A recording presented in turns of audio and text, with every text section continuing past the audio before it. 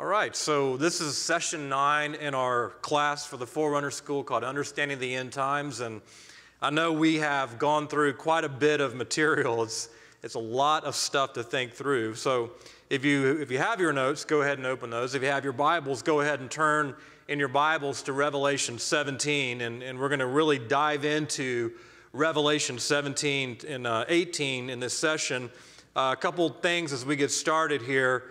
The title of this message is Session 9, the Seventh Kingdom. And as we said in the last session, there are two end-time empires, the seventh kingdom and then the eighth kingdom. And so we're going to look in a lot of detail in the seventh kingdom today. And again, I just want to emphasize to you, be a good Berean. You know, I'm talking about Acts 17. Don't just accept what I say. I mean, I don't mean naturally just be like a debater and resist everything I say, but don't just accept everything I say. I want to encourage you to go like the Bereans, and like if you remember in Acts 17, the Bereans heard Paul teach, and the Bereans went back and they studied, and they said, okay, Paul, is what you're saying, I hear what you're saying, I receive what you're saying, but is what you're saying in Scripture? And if you don't see what I'm teaching in Scripture, don't receive it, okay? Because I only want you to believe the Scriptures. And so I would much rather you study what I say, challenge it with Scripture, and walk away with a different view than just to accept what I say and not challenge it, not study it, and just readily accept it. I think that is a major problem right now in the church, to be honest with you, is we are just, if an anointed, I'm not saying I'm anointed, but if some anointed man of God comes up and teaches, then we just say, okay, they're anointed, I accept what they say, and we don't really go back to the Scriptures and say, is that really what the Scriptures teach? So I'm just encouraging you to really go back to the Scriptures yourself and become a student of these things. And because it takes study, it takes deep study, contemplation. The book of Revelation is complex. It should not cause division in the body of Christ, but hopefully it will help us to stimulate humble conversation where we can learn and grow together. I don't think anyone on the earth has mastered the book of Revelation. I think we're all learning, and so we all want to remain humble, we all want to remain teachable, we all want to remain, we want to hear from this person or that person and just listen humbly and see, okay, this is what I think, let it sharpen what I think from what you think and that kind of thing. That's what we're kind of getting at here. So that's where we're coming from. Revelation 17 and Revelation 18, and I think I've said this before, honestly, is one of the most complicated passages of Scripture to me in the Bible, especially if it's in the New Testament. It is, I would say, is probably the most complicated in the New Testament to understand. It's taking me 20 years of study to arrive at what I believe this is teaching. And that doesn't mean I've studied it every day, but I really investigated Revelation 17 and 18 quite a bit, listening to videos, reading books, reading commentaries, all that kind of stuff. It's just something that even 20 years ago just fascinated me. Just like, okay, what does this mean? It was such a mystery to me, and so it has fascinated me. I do believe, I feel pretty good about my view in Revelation 17 and 18. I feel confident about it. I'm not dogmatic. I'm not saying I have every nuance perfectly articulated, but anyway, so Revelation 17 and 18 is a very important passage of Scripture. The thing I want to emphasize as well from the last session, in Daniel 7:24, just remember that verse, Daniel 7:24, we use that scripture along with some other scriptures to show there's 5 phases of the seventh and the eighth kingdom being restored at the end of the age. And so Daniel 7:24 said, out of this kingdom, 10 kings would arise. When I read that, that tells me, okay, the iron kingdom is going to be established, and that iron kingdom is going to be established first, then the 10 kings come out of it, all right? So that to me tells me there's going to be a revival of the fourth empire, or the iron kingdom, or what we have said is the revived Roman Empire. Many scholars agree with that, and many scholars believe that there would be a revival of the iron kingdom. And I went through and explained why I believe the Iron Kingdom is Rome. And so I believe it's a revived Roman Empire that we're seeing in Daniel. And if you look at Revelation 17 and 18, I believe you're seeing the ultimate time of the revived Roman Empire. And so you remember in Daniel chapter 2, we have the iron legs, and those iron legs form into iron toes mixed with clay, or iron feet mixed with clay, and then iron toes mixed with clay. And so I think the feet are the seventh kingdom, that iron mixed with clay, that merging together, and I mentioned in the last session, that merging together quite possibly of the European world and the Arab world to form a revived Roman Empire. And then that's the seventh kingdom. Then the eighth kingdom being the 10 toes, where the 10 kings rise up of clay and iron. And that's the Antichrist's final empire. So that's what we talked about in the last session. So as we get into Revelation 17 and 18, we're gonna read through this in a minute. I always like to know on a map. I'm so terrible with directions. I'm so really bad. Thank God my wife is perfect, is like the belt. She could be a logistics planner for like a shipping company. I mean, she's like she maps out like we'll pull into a parking lot and, she'll map out the exit and where I should park, and she all knows all these shortcuts, and I'm just so directionally challenged. So she's such a blessing. That's not the only reason she's a blessing, but she's a blessing for many, many, many, many reasons. But that is one thing that she really helps me in. But I always like to know, okay, on a map, you are here. This is where you are. It helps you locate the place you're at. And so I think if you were to look at that chart we looked at in the last session, phase 1, 2, 3, 4, and 5, I think between phase 1 and phase 2, that we're seeing the very, very beginning of the empire, Roman Empire being revived through the European Union, is only at the beginning. It's definitely not going to be that in its final form. It's at the beginning, I believe. Phase 2 is you'll see 10 kings rise up at some point, but I believe kind of right now we're in between phase 1 and phase 2, where we're going to see, and that's what we're going to talk about in this session, we're going to see the seventh kingdom rise to power at the end of the age. And so in Revelation 17, just as a quick review here, in Revelation 17, verse 18, I think it's such a critical scripture. In fact, having studied Revelation 17 and 18 for so many years, this was so hidden from my eyes for many years, and just even within the last year, I would say the Lord has opened my eyes to it. And in fact, I mentioned in one of the last sessions that a guy named P.J. Hanley wrote a book on the end times and pointed out this very scripture to me, and the light bulb just went on like, wow, I've read it so many times, that never clicked. But I want to read this scripture, Revelation 17 and 18. The woman whom you saw, talking about the harlot riding the beast, is the great city that reigns over the kings of the earth. In other words, what's happening there is John comes out of the vision and the angel tells him, the woman, the harlot that you saw riding the beast, I know you have a lot of questions, John, about what she symbolizes and what she represents, but John, I'm telling you the interpretation, the key to interpreting who that woman is right here. The woman whom you see is the great city. And so in John's day, there would have been no doubt who that great city was in his mind. That great city was the city of Rome.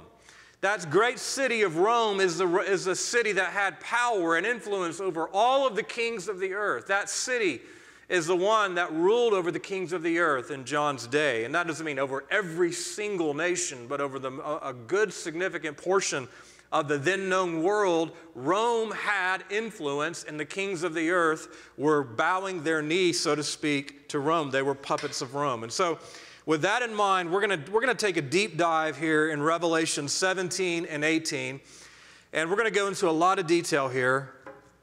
What I would say here first is I'm gonna start with Revelation 17, verse 1. And John's writing, and he says, Then one of the seven angels who had the seven bowls came and spoke with me, saying, Come here, and I will show you the judgment of the great harlot who sits on many waters. Now, this is very important for us as students of end-time prophecy, as we come to Revelation 17 and 18, it's very important for us to realize what we're seeing in Revelation 17 and 18 is something that has not yet happened. It is a future event. Many times, end-time prophecy teachers will make this, they'll make a mistake where they try to interpret Revelation 17 and 18 as something that is currently in existence. But John is telling us, or rather the angel is telling John, I'm going to show you the judgment of the great harlot. In other words, what the angel is telling John is, I'm going to take you into the time period just prior to when this harlot experiences God's judgment. It's a very key verse in interpreting this passage of Scripture. In other words, this has not yet taken place. So in our interpretation, if we try to look at a current situation and say, this describes America or New York City or whatever it would be, the Illuminati or whatever. No, this has not yet taken place. This is still into the future. Huge point there as we go through that. Now we come now to verse 2. As the harlot sits on many waters, but it's the kings of the earth. They commit acts of immorality with her. And those who dwell on the earth are made drunk with the wine of her immorality. He carried me away, verse 3, he carried me away into the spirit, into the wilderness, and I saw a woman sitting on a scarlet beast, full of blasphemous names, having 7 heads and 10 horns. The woman, she was clothed in purple and in scarlet and adorned with gold and precious stones and pearls. She had in her hand a gold cup full of abominations and of the unclean things of her immorality. And in verse 5, this is where we'll stop for a second here. And on her forehead a name was written, a mystery, Babylon the Great, the mother of harlots and of the abominations of the earth. Now, what we see here, this woman, she sits on many waters. Well, what we know a few verses down in verse 15 is these waters are symbolic of tongues and people and nations and tribes. This harlot is sitting on many waters. She has worldwide international influence. And so this harlot also, written on her forehead, is the word Babylon the Great. Now some interpreters say, some people say it's Mystery Babylon, but and then they try to make it this weird interpretation, but I think it's rather, when John saw it, it was a mystery to him. It wasn't Mystery Babylon, it was a mystery to him, but he saw Babylon the Great on her forehead. And so what we see here is the Lord is taking a direct quote from Nebuchadnezzar when he said, looking at his kingdom, right before he was changed and humbled, when Nebuchadnezzar looked out, and he looked out over the patio of his palace and looked out at his kingdom, and he says, is this not Babylon the Great, which I myself have built? And so what the Lord is doing in this vision is he's taking this harlot, and he's saying this harlot is a symbolic representation of end-time Babylon. And so we can learn about this harlot from associating it from Babylon. One thing we can learn is this, is if you think about the Tower of Babel, you had Babylon of Nebuchadnezzar's day, but you had many different Babels and Babylons throughout history, but the Tower of Babel led to Babylon eventually, many years later. But the Tower of Babel was a unity movement where the nations, I don't want to say the nations, but the people of Babel, of Shinar said, let us build for ourselves a city and a tower which will reach unto heaven. And they had such unity around their purpose and such unity around their vision that God himself had to come in and step in and interrupt and judge what they were doing, because the Lord himself said, nothing is impossible for them. And so God had to put an end to the Tower of Babel. But the point is when we see Babylon the Great, we can also see this end-time revelation of Babylon is going to be built by a unity movement, a demonically energized unity movement of the nations around the earth. In fact, I believe we're beginning to see that now as the nations are trying to get into a common language, a common laws, common economy, common religion, to build together not just one city, but a global city, an empire connected around the world, a global one world government, one world religion, and one world empire economy. So if you think about this, when he sees on our head Babylon the Great, he's associating that with Babylon. And so what we know about Babylon, the kingdom of Nebuchadnezzar, the gold head and the lion with the eagle's wings, in Daniel's visions, what we know about Babylon is it was way more than a false religious movement. Yes, there was great idol worship in Babylon, but there was definitely a religious element to Babylon. But Babylon was a worldwide government. Babylon was an economy. Babylon was a religious system. And so I think what the Lord is telling us, the harlot is more than just a religious system, though it includes the religious system just by her being a harlot and a golden cup full of abominations and immorality. But it's more than just a religious movement. I believe it represents a one world government, one world empire, one world economy, religious system. And so that's why I believe the Lord is emphasizing that here in this particular passage. And what we know as well is Revelation 17:10, this harlot, this city, the city of Rome, the apex of the revived Roman Empire, is going to be in power for a short time. Now, that could be a decade, 2 decades, several decades. We don't know. But in comparison to the other kingdoms and the other heads, this kingdom, which I believe is showing us the 7th kingdom, Revelation 17 and 18, I believe is showing us the 7th kingdom, is in power for a short time. It's future, and the duration is a short time. So that's what we're seeing here. Now, we're going to dive in here to look at now the one world government, the one world economy, the one world religion of the harlot Babylon. And as we go through this, I'm going to tie into this some possible scenarios of how this might happen using what's taking place through the UN's 2030 agenda, through the World Economic Forum's Great Reset, through the UN 17 Goals of Sustainable Development. Now, I'm not saying beyond a shadow of a doubt. I think we've all kind of realized we got to be very careful in making predictions. I think we've seen that over the past in a year or so. We got to be very careful in making predictions. So I'm not making a thus saith the Lord prediction. These different things are going to lead to Revelation 17 and 18 being fulfilled. But I am saying it's something to watch for.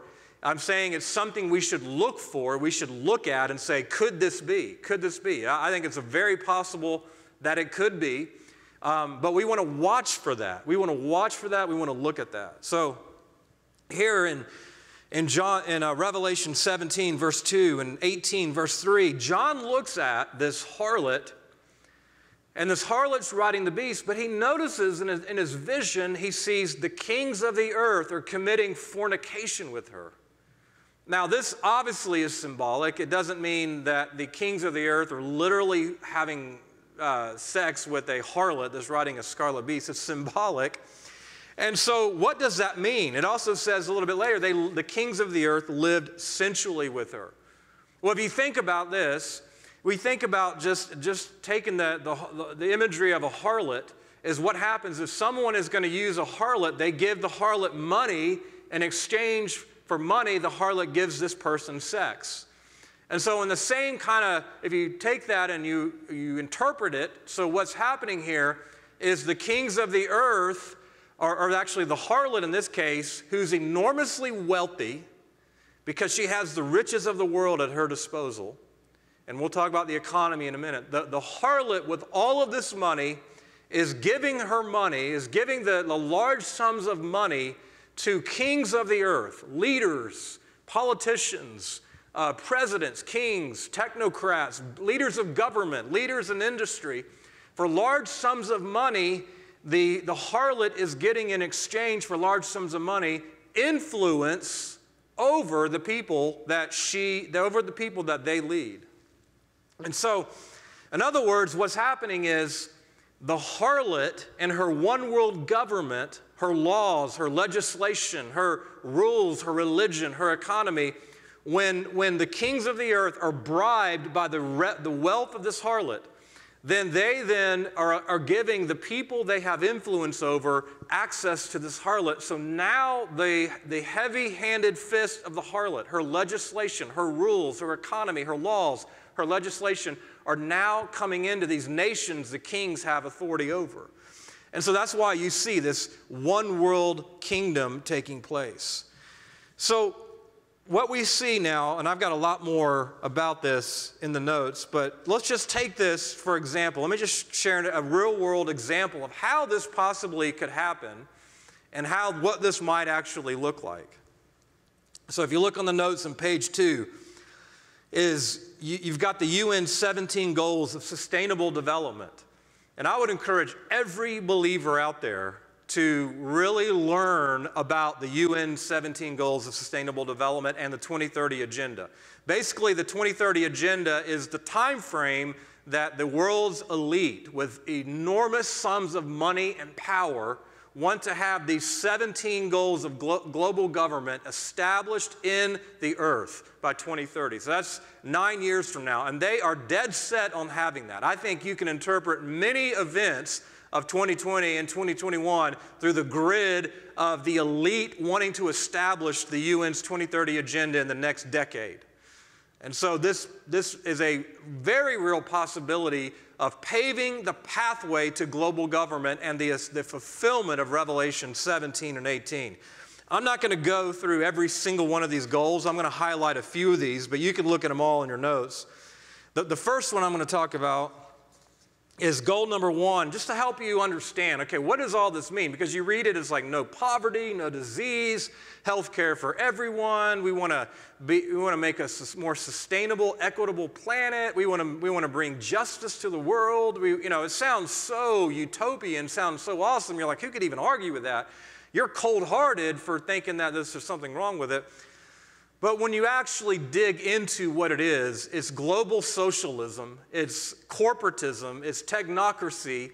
It's basically a group of extremely wealthy elites eliminating the middle class, rising up in power, and forcing on them global socialism, forcing on the world global socialism, so that now the inhabitants of global Babylon, so to speak, become serfs in their kingdom, where this technocracy of elite business people, leaders, politicians, become extraordinarily wealthy, extraordinarily powerful, where the middle class has been eliminated, and we are just basically serfs and slaves of this kingdom. And so that's really what they're moving towards, and that's what they're aiming at.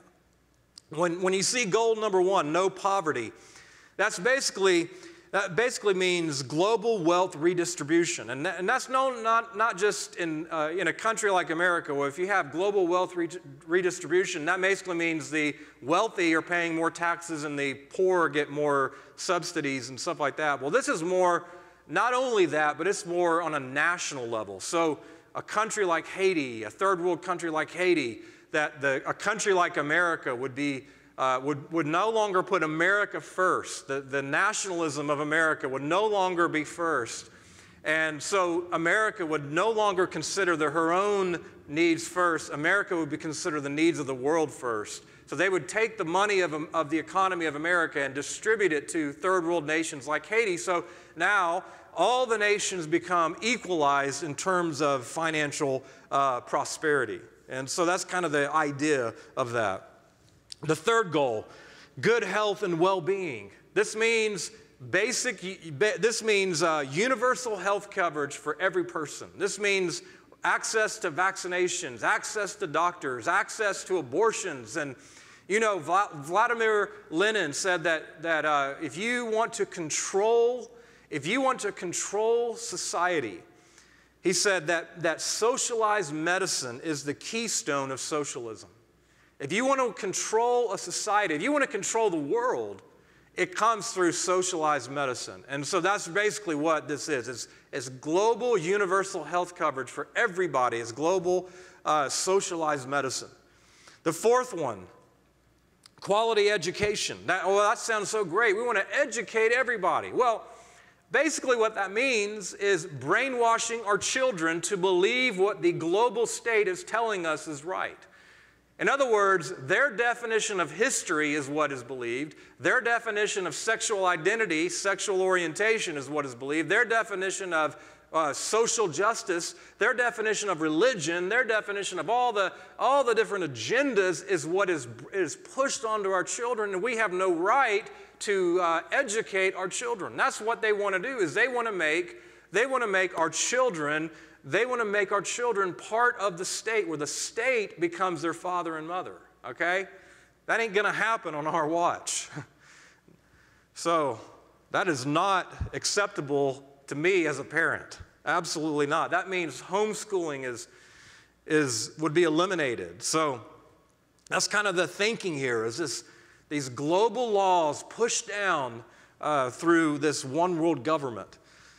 Goal number 11, sustainable cities and communities. That means that basically they want to move society into cities, smart cities, cities driven by technology. In smart cities, they want to have what's called the Internet of Things, quantum computing, 5G technology. That is basically artificial intelligence. It's 24-hour surveillance. So basically, everything we do is no longer private. Everything we do is monitored. Everything we do is controlled. And they want to move that into smart cities. That's part of their agenda.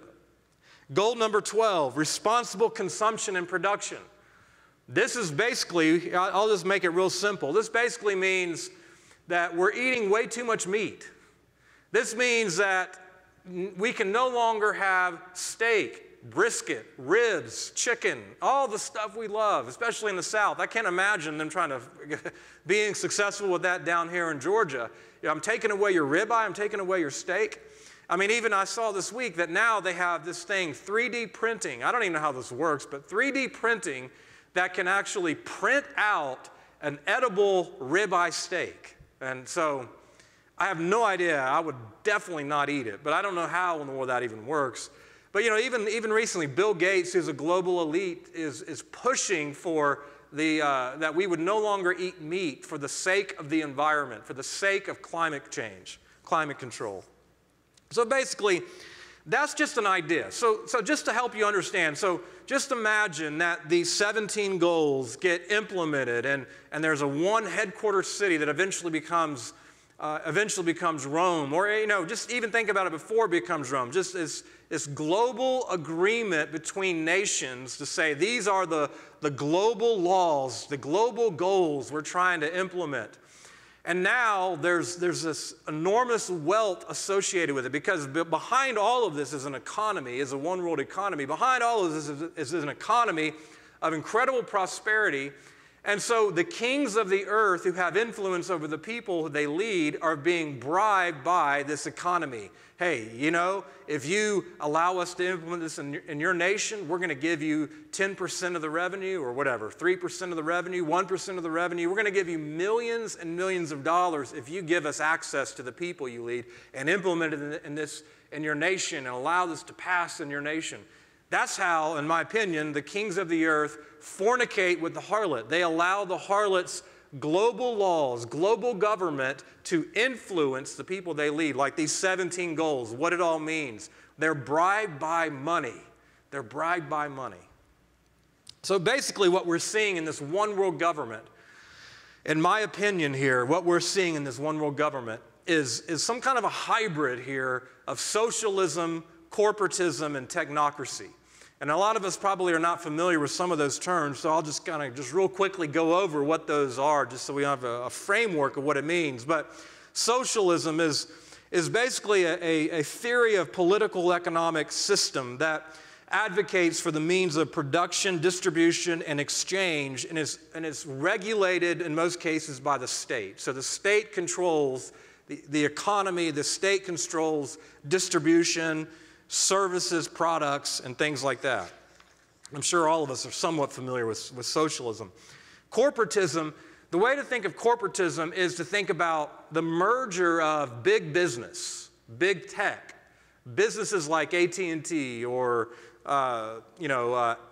Facebook, Google, Apple, Microsoft, mergers between these big businesses, these big tech businesses, and the state, to where some have called it corporate fascism, where the state and the corporation merge together, this private-public union of agreement where the government says, okay, you're our service provider for technology, and you're our service provider for, like Home Depot, for home improvement or whatever. It could be this different thing. In fact, when you look at Revelation 18, I see that so clearly when the Lord points out, your merchants were the great men of the earth.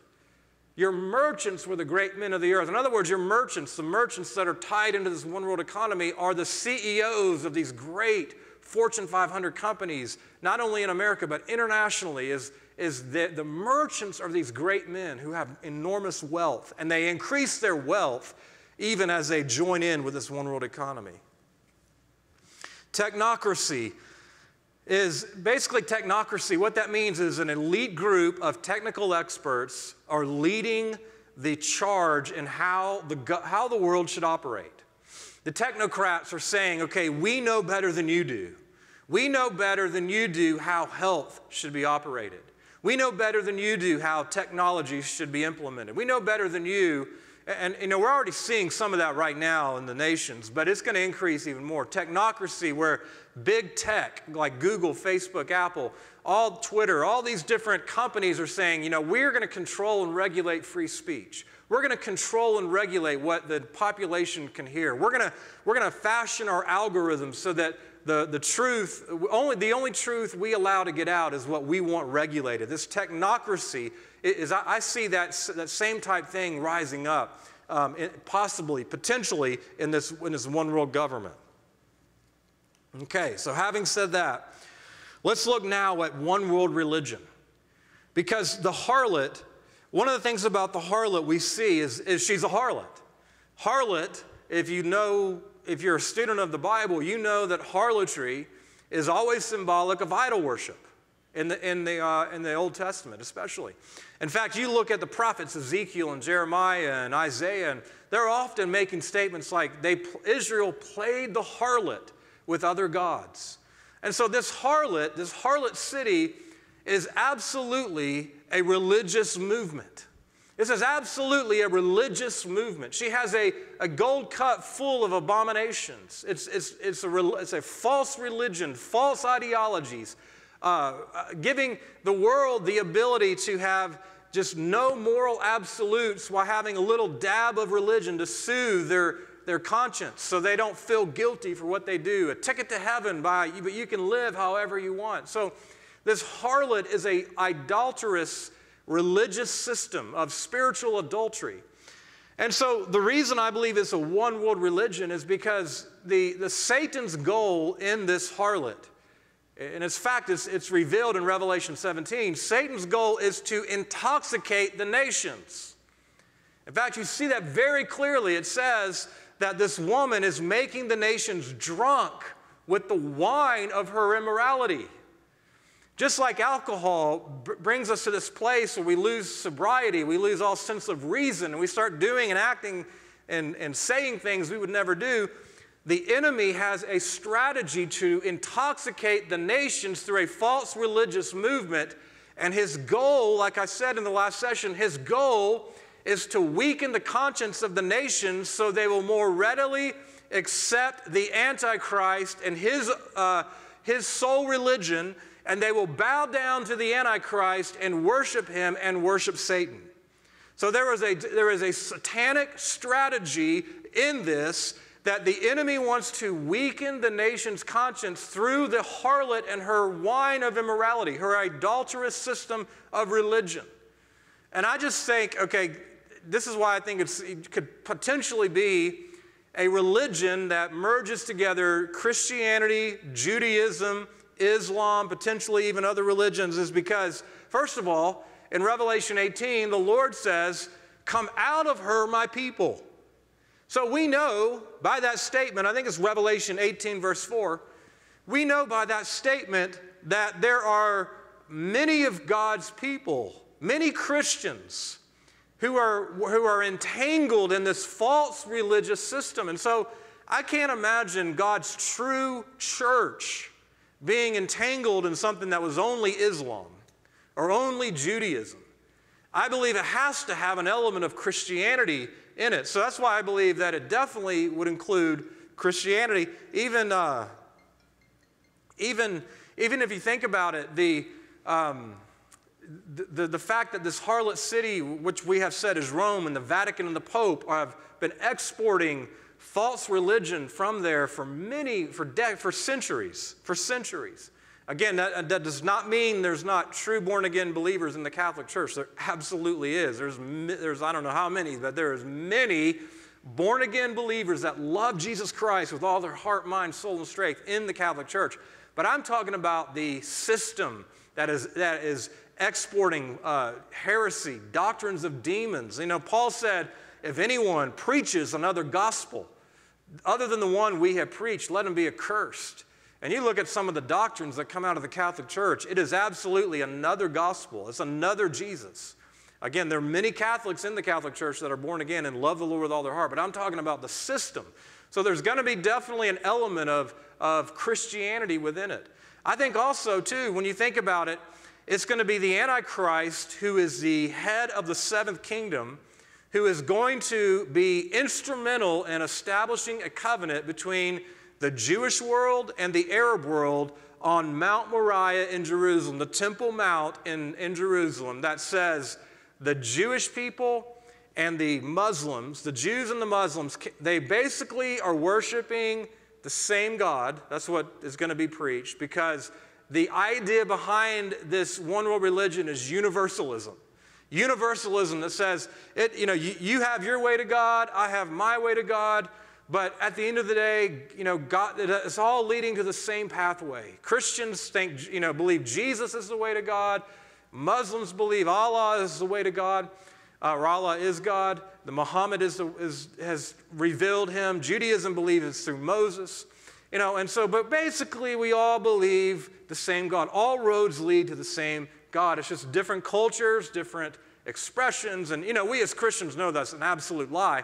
But that's the universalism that's going to be promoted. And you can just imagine, just think about it, is what is it going to be? What is it going to take to establish temple worship, Levitical sacrificial worship on the Temple Mount in Jerusalem in a rebuilt Jewish temple, while right next to that rebuilt temple is a mosque that's worshiping Allah? It's going to take some type of religious, one-world religion that has brainwashed the nations to believe Christians, Jews, and Muslims all worship the same God. That's why I believe it's going to be a merger of Judaism, Christianity, and Islam.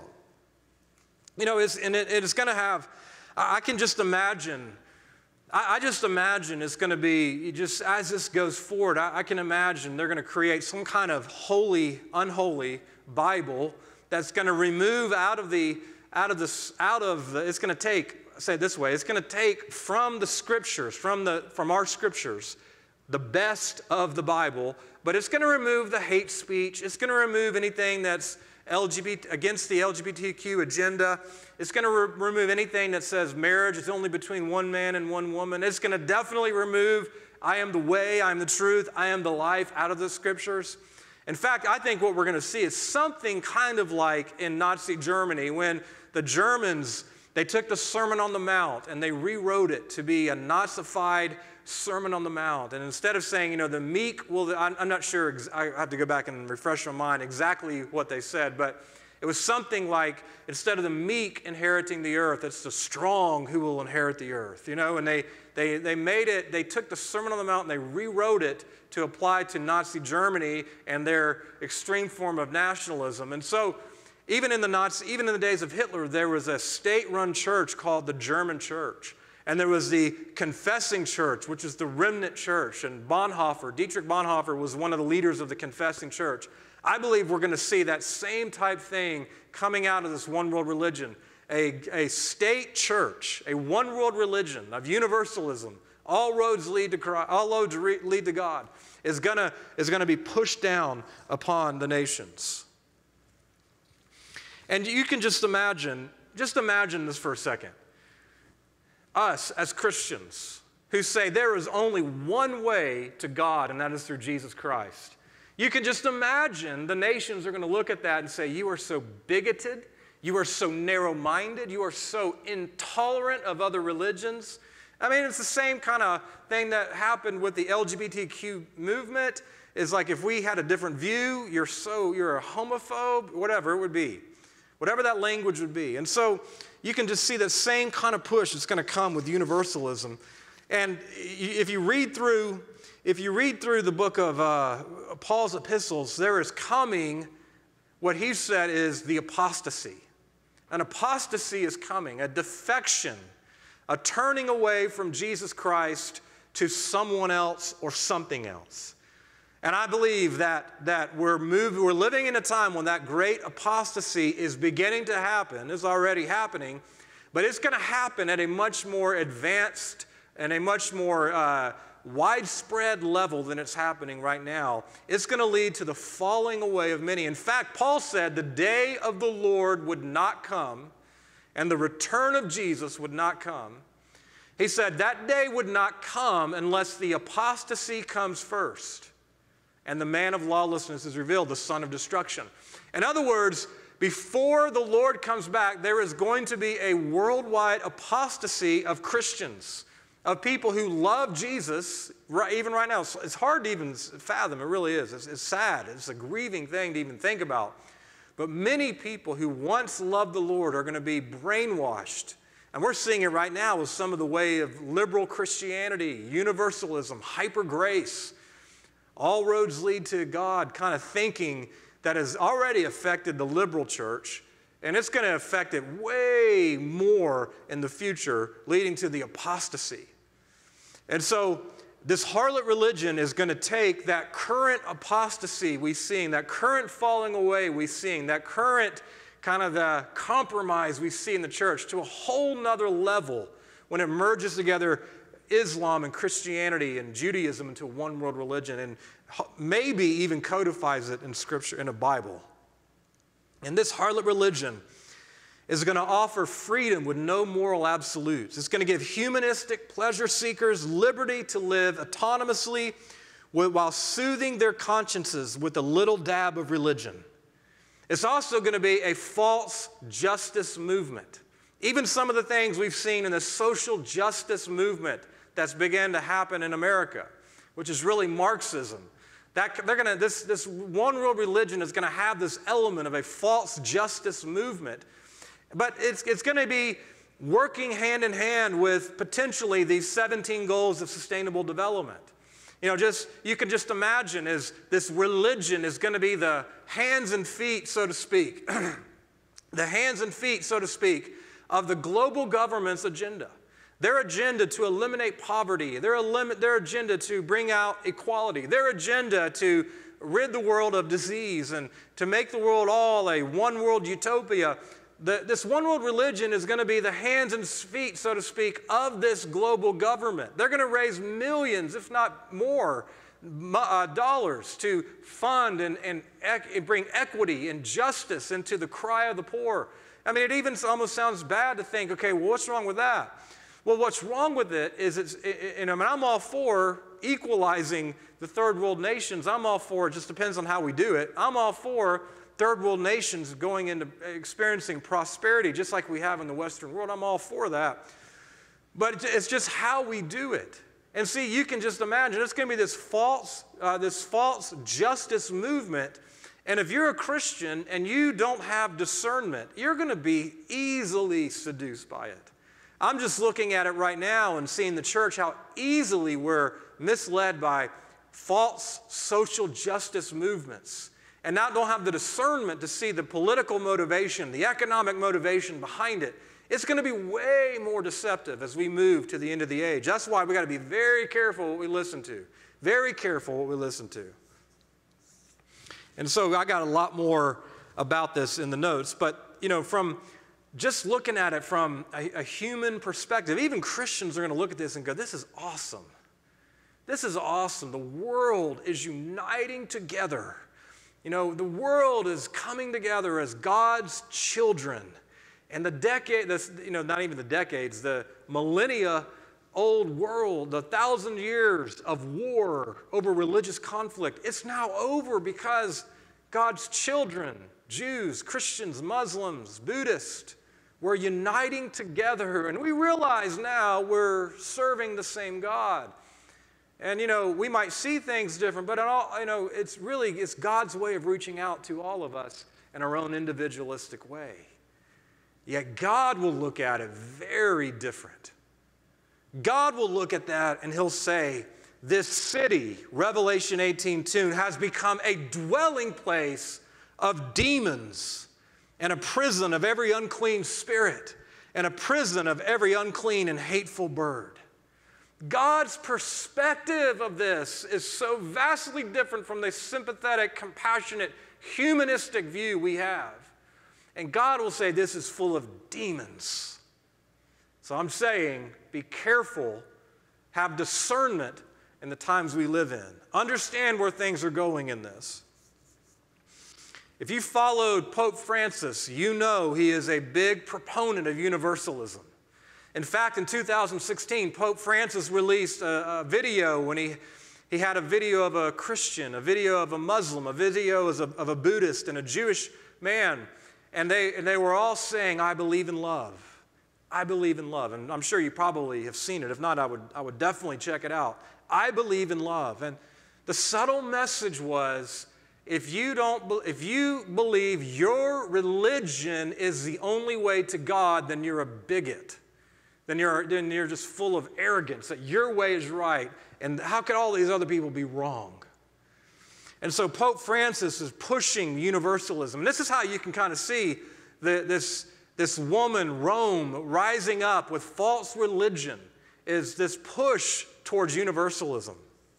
And so even in 2019, the Pope got together with one of the leaders of the Muslim world, and they created a document. They wrote a document called A Document on a Human Fraternity for World Peace and Living Together. If you read through that document, they basically use the name of God interchangeably for the God of the Bible and Allah. And they're basically saying, this is what this document claims, that pluralism and the diversity of religions evident in the world were intentionally willed by God. In other words, all roads lead to the same God. And if anyone or if any person or if anyone states a person must adhere to certain religion, this idea should be rejected, since in their minds God has different ways to worship him for different people, nationalities, and culture. That is absolutely laying the groundwork for a one-world religion. And you can imagine Christians who hold to the clear teachings of Scripture and say that is an idol, that is a lie, that Jesus Christ is the only way, the truth, and the life, that marriage is between one man and one woman, and hold to the teachings of Scripture. You can just imagine the persecution that's going to come upon the church through this harlot religion, where they're going to identify and marginalize and criminalize those who stand against what this one world state-run religion is teaching. That's why we must be bold, and we cannot have fear. We must be courageous for the hour that's coming and not be timid. We must stand up in courage and say what this is false religion. It's idolatry. It's idol worship. It's false. It's lies. We must be bold in our preaching. We must be bold in the truth. We've got to be that, church. We've got to be that. One world economy. Now we'll look at the one world economy. Not only is the harlot Babylon a one world government, not only is the harlot Babylon a one world religion, but really what is driving all of this is her one world economic system. The love of money is the root of all evil.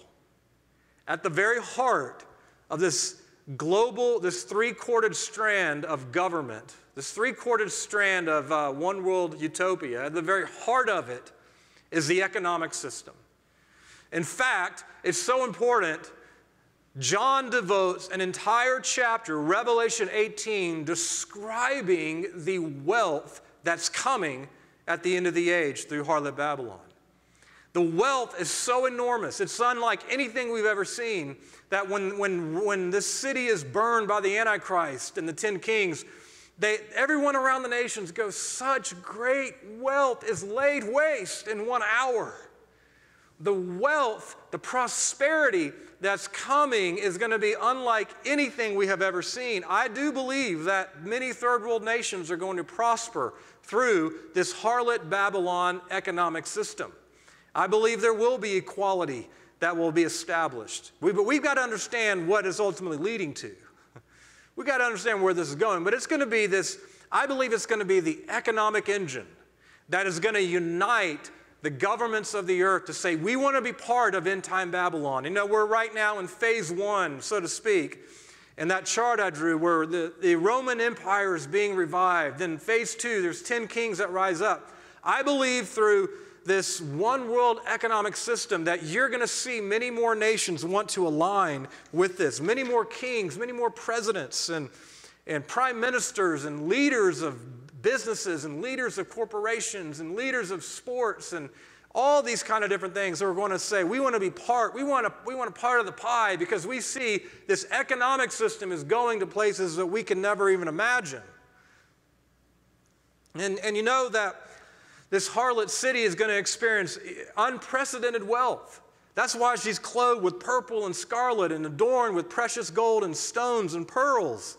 The incredible wealth that she will experience is unlike anything we've ever seen.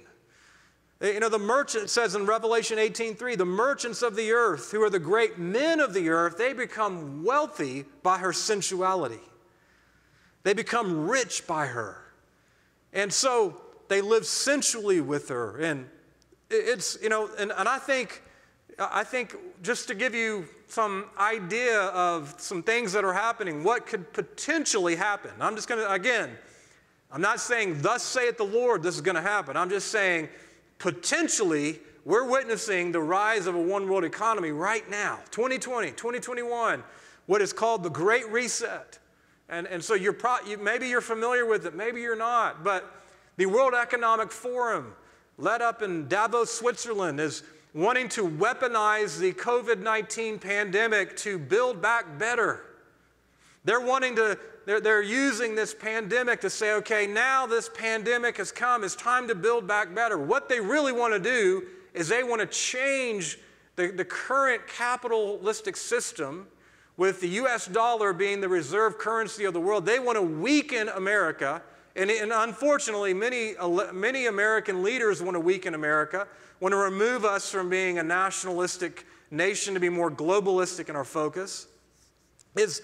They want to merge together the corporate world with the governmental world to create what they are calling inclusive capitalism or stakeholder capitalism, which basically means we want to take the money that is generated in a capitalistic system. We still want a capitalistic system, but we want to distribute the wealth to those who don't have much in third world nations. Now, again, that sounds so great, but we know it's basically socialism. It's basically socialism.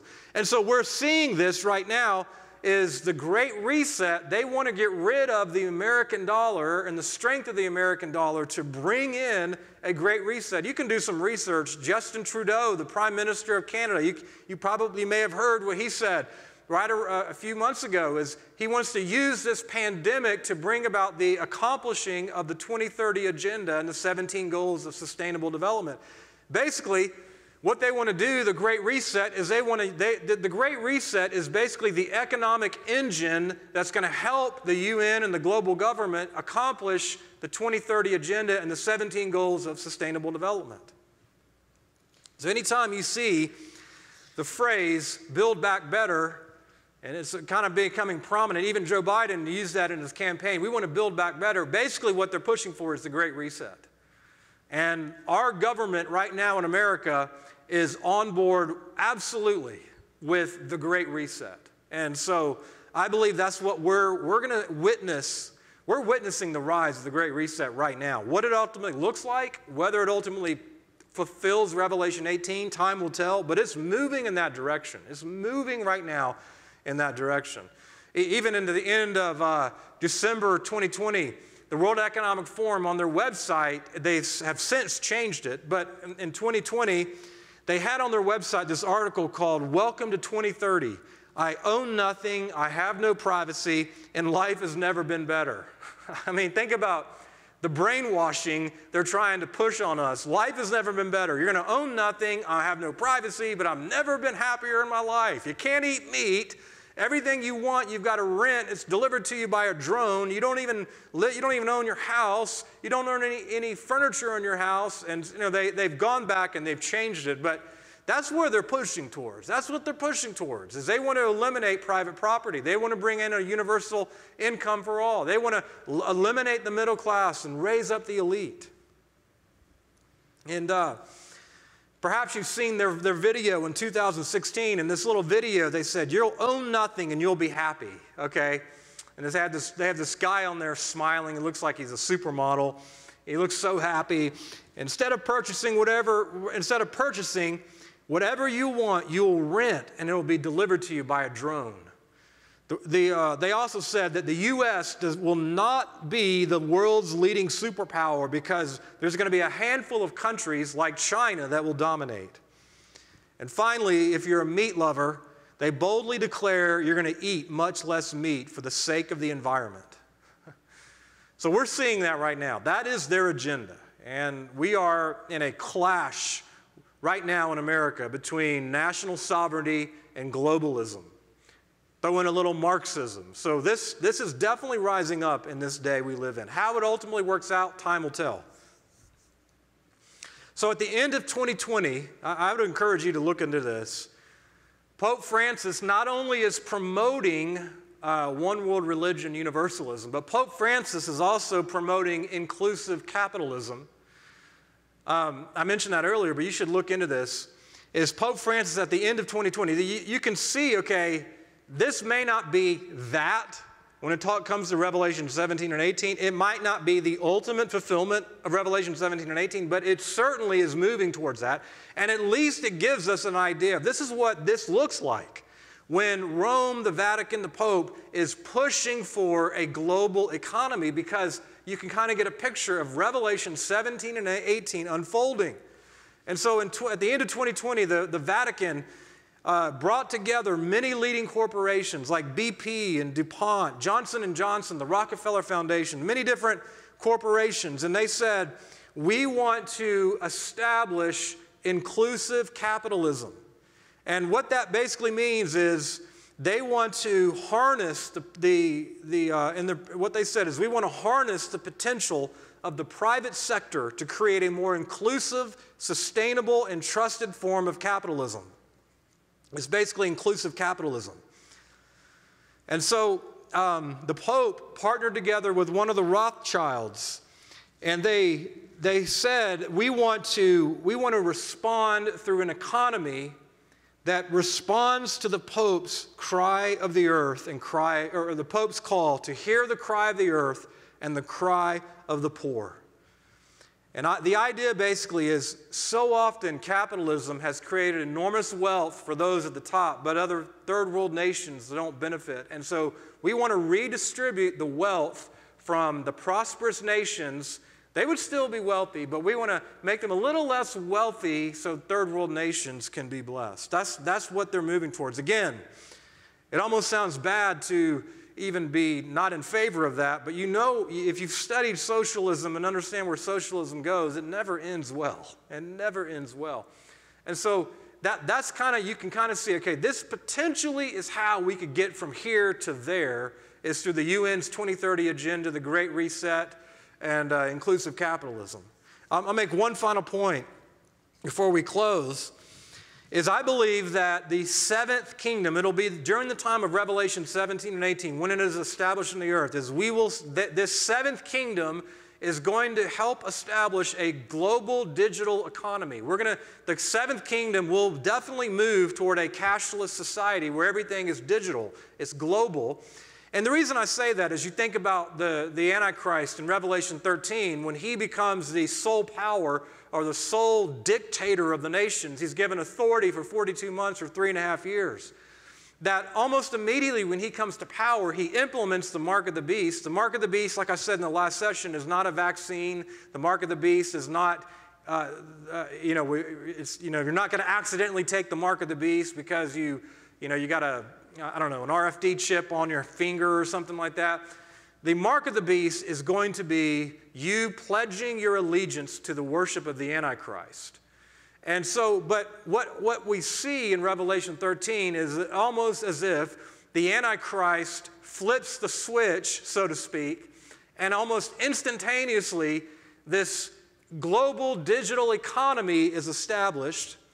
And, I've worked in the IT world for 25 plus years, and I know one thing about software. You do not roll out software in like 30 days. I mean, especially if you're rolling out on an international level. It takes years and years for that software to be rolled out around the world, and especially with all the bugs that have to be worked out and all the kinks that have to be worked through. So my point is, it's happening right now, but the seventh kingdom is going to roll out a global digital economy. What we see in Revelation 18 of the one world economy is going to be a digital economy, a global digital economy that the Antichrist in Revelation 13 is going to seize upon and capture when he wages war against Rome in Revelation 17 and destroys her by fire. He's going to seize that global digital economy, and then he's going to use it to implement the mark of the beast. He's going to flip the switch because it's already going to be established. Okay, so we're going to summarize just real quick. Page 8 in your notes is you see phase 1, the Roman Empire revived, which I believe is the European Union. It's beginning to happen. Phase 2, 10 kings rise up in international power. The "you are here" marker would be between phase 1 and phase 2, in my opinion. And I believe it's through something like the Great Reset, something like inclusive capitalism, something like a one world religion, something like the UN 17 goals and 2030 agenda. Something like that is going to move us from phase 1 to phase 2, and it's going to bring many more nations into alignment with this global government. Then that'll be phase 2. Phase 3 is the Antichrist will emerge onto the scene as an international leader. And you see here in phase 3 is you see the harlot Babylon, that city of cities rising up to prominence and power. And then at phase 3, when the Antichrist becomes the king of the seventh kingdom, however that all looks and whatever it looks like, he's going to take the city, the harlot city Babylon, Rome, he's going to take that city to great prominence. And then at phase 4, the 10 kings, when they come to power with the Antichrist, they're going to destroy that harlot city, and they're going to establish the 8th kingdom for 3.5 years. And then finally, phase 5, the Antichrist is going to subdue 3 kings. So that is a mouthful. It is a mouthful. I really encourage you, get the notes, study the notes, read through it. If you have to listen to the message over and over, just listen to it over and over again. This is rising up even as we speak. Babylon is rising up in the earth. We have to understand that, church. Is Babylon is rising up. End-time Babylon right now is rising up, and there is a real attack against national sovereignty. We're seeing that in America. We're seeing that in Europe. We're seeing that in many other nations. An attack against national sovereignty. In the previous administration in America, Make America Great Again was the campaign, and when Biden got elected, Biden said that we're no longer going to be America first. Well, the reason is because he's a globalist and he wants to push a globalist agenda. He wants to push for this great reset. So we're really witnessing right now the rising up of Revelation 17 and 18. So I'll end with this. If you're a Christian and you're part of the Church of Jesus Christ, now's a good time to wake up, wouldn't you say? Wouldn't you agree? Now's the time to really wake up to the hour of history we live in. Amen.